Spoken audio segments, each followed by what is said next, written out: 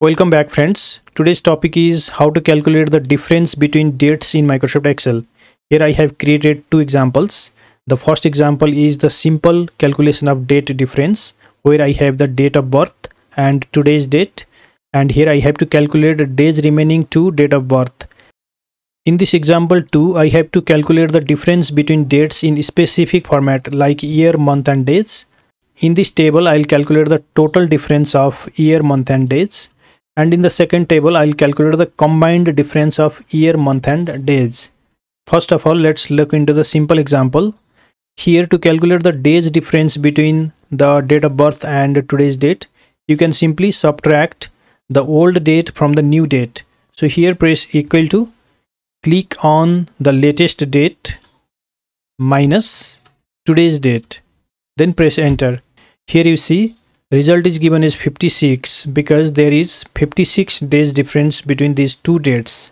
Sometimes you may get this result in date format like this. In that case, you can simply change this to number format by going to the number formatting option here. Let's go to the second example. Here I have the details of employee ID, their joining date and employment termination date. My requirement is to calculate the total year difference between these two dates, total month difference and total days difference. In this case, I can use a Excel function, that is date diff. So here in the cell, press equal to, then type date diff. In the list of the function, date diff function is not given here because it is a hidden function. But when you open bracket here, then you'll see this date diff function. Now you have to click on the old date, comma, new date, comma, then put the format of the difference, that is the year. For that, put here double quotation, Y double quotation, bracket close, then press enter. Here you see the year difference between these two dates is 3 years. From 2018 to 21, there are total 3 years. Now you can use the fill handle to drag this down. In this last date, the difference is given as 0 because between these two dates, the difference is less than 1 year. That is why it is given as 0. For the total month difference, the formula will be equal to date diff, bracket open, click on the old date, comma, new date, comma, then put the format here, that is double quotation, double quotation, bracket close, press enter. Here you see this is the total month difference. Drag the formula down. Here there is total 7 month difference only, that is why the year is given as 0. Similarly, for the days difference, press equal to, type date diff, open bracket, click on the old date, comma, new date, comma, double quotation, D double quotation, close bracket and press enter. Here you see this is the total days difference. Let's see how to calculate the combined date difference. Combined means if you look into these two dates, the year difference is 3 years, and if you see in the month difference is from January to June, there is 5 month difference.